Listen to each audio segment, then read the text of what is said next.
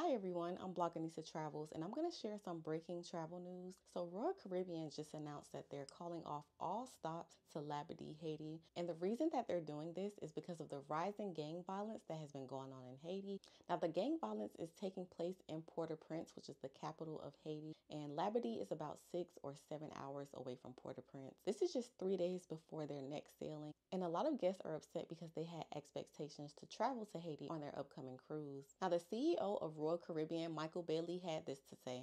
He said that we have suspended calls into Labadee, Haiti for the next 7 days and will continue suspension on a rolling basis with 3 days advance notification to our guests sailing on itineraries impacted and changed as we monitor and evaluate the situation. Now, honestly, guys, Royal Caribbean is a great cruise. I haven't had the chance to sail to Labadee, Haiti yet, and I've been seeing such amazing videos. Their beaches look absolutely gorgeous. And the main thing that caught my attention was the Dragon's Breath flight line, which is basically where you zip line down to the beach and it's overlooking the water. It's overlooking the Royal Caribbean cruise ship. I also heard that if you did have an upcoming sailing and it was sailing to Labadee as one of their stops, that they ended up rerouting it to Coco Cay, which is nice from what I hear, but I also hear that Labadee is 1,000 times better. So let me know what you guys think in the comments below. Let me know, like I said, if you've ever been on Royal Caribbean and especially if you sailed to Labadee, Haiti. Be sure to subscribe to my YouTube channel for more travel news. Be sure to leave some comments below and like this video, and I'll see you in my next one. Peace, guys.